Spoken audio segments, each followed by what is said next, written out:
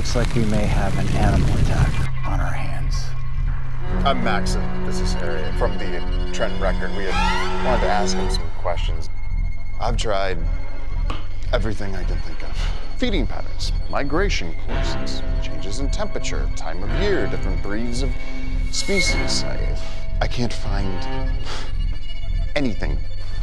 That's it. Tracks the stuff. It's got to be some kind of pattern. It's got to be. We need another entry point. Are you so hard up for a story now that you will believe anything that comes through? I mean, we've been cornering it, forcing it out into the open to get bolder out of fear of extinction.